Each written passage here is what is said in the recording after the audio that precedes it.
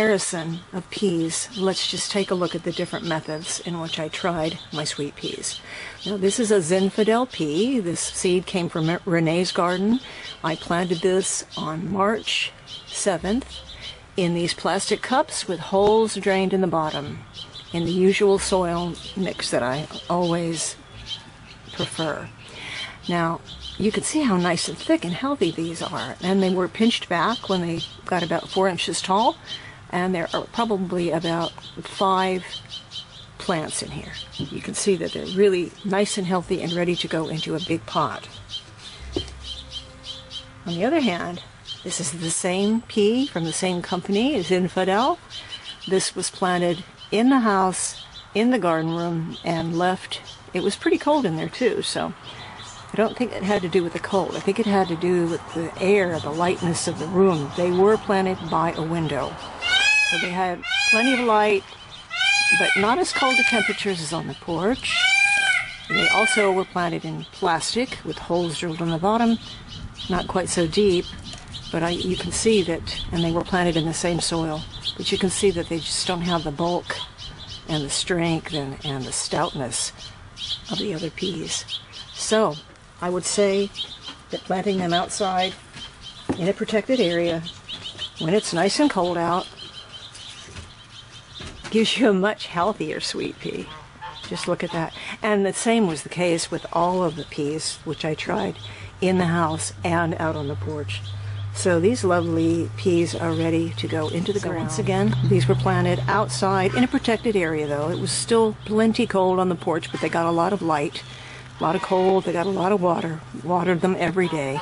Planted once again on March 7th, and the date that I'm filming this right now is May 17th.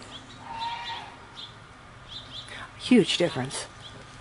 These are the peas planted from the soil blocks, and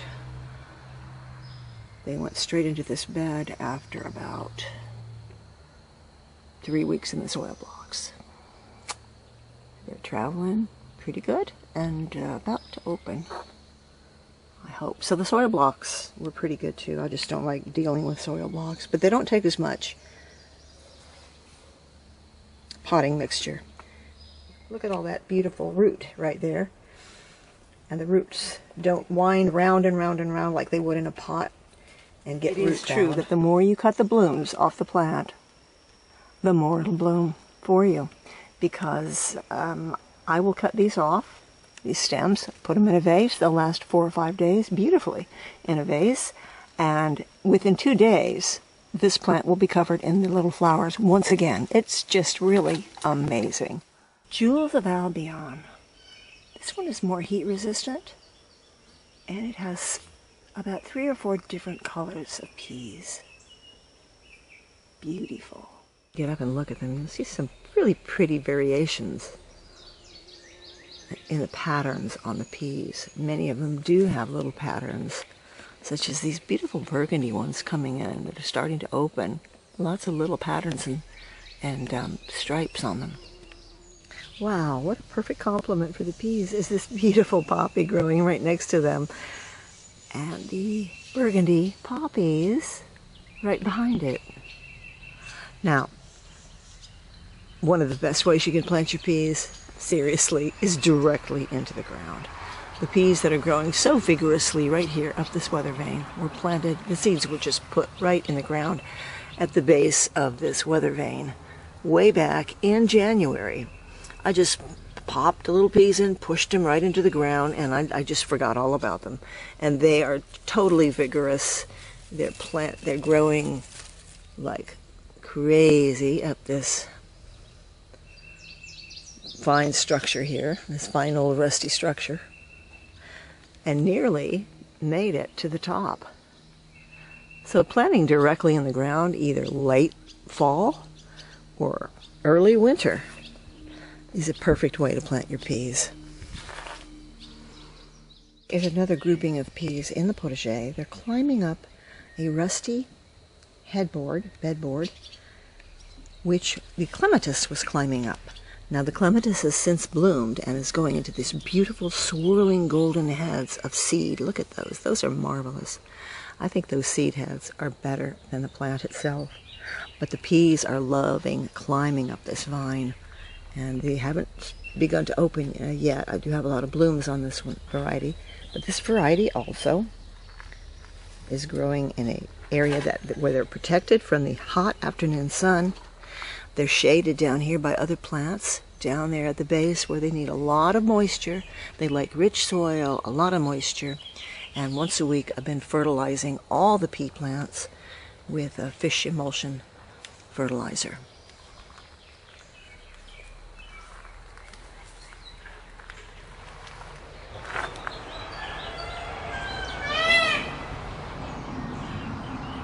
Now there's a sunflower you can see there in the background, which I don't know how that sunflower got here, but I wish that it was closer to the peas because the peas would be beautiful climbing up that sunflower. Now I am going to be planting the sunflowers that I have going up on the slope garden up on the hill. I am definitely planting snow peas to grow up those sunflowers. It has taken actually months to record all the clips for this video, and that's because it's been quite an endurance effort to get my peas going the way I wanted them to. But I think I finally achieved it after many trial and error episodes. And as you can see right here with this one right now, I've already cut a lot of the peas off of it today, but nevertheless, they're never covered in peas. I mean, they're never like a rose bush, which is just flourishing with roses. No, peas are sort of more, you might get 20 little blooms one day, and you cut those off, and the next day you get 20 more. And as you can see, I've actually got some seeds going here, which I don't think I want to do that. It seemed to be a problem with sweet peas, and I can see that I have an abundance of aphids on this one right here. Looks like I need some ladybugs to come and visit, but they seem to be eating the stems and not the blossoms. But I'm going to have to get in here with some neem and get these sprayed. What I love about them is their sweet delicacy and their little subtle differences in colors. The purples and the lavenders change just slightly in shade, and you have the deep purples, and then you have the burgundies, and you have the lilac colors, and the sort of a pale purple. They're just very pretty, and I love also all the little twining stems and curlicues. Everything about peas. Oh shoot, don't want to make some seeds out of that. What I love about these is their strength, and yet their absolute delicacy. Kind of like a ballerina, they remind me of. Strong, graceful, and yet delicate and feminine. So in closing, I hope that after my many attempts at growing sweet peas, I've shown you that it can be done even in a warm, humid climate such as ours. And so, if you plan to plant these just for the beauty and the delicacy of the vines growing in your cottage garden because they are so, so lovely, or you want the wonderful scent, which I forgot to mention, the scent of the sweet peas is remarkably wonderful. It's very, very, well, they're called sweet peas. They're sweet. They have a sweet and fragrant and very strong scent.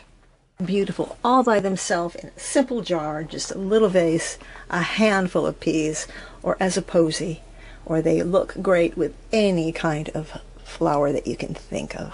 Here are some larkspur we're bringing in, which are also a wonderful country flower, or mix it up with some really vibrant cone flowers, such as this beautiful pink Sunday sunflower.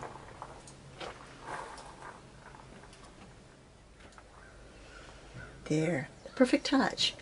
Doesn't need anything else.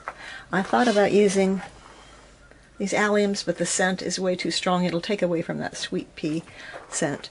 And then I thought, I have some beautiful little cilantro that's gone to seed with tiny delicate flowers, but that also has a strong scent, and we don't want to take away the beautiful fragrance of the peas. So I think this very simple bouquet, just a beautiful country bouquet, is such a joy to have in your house.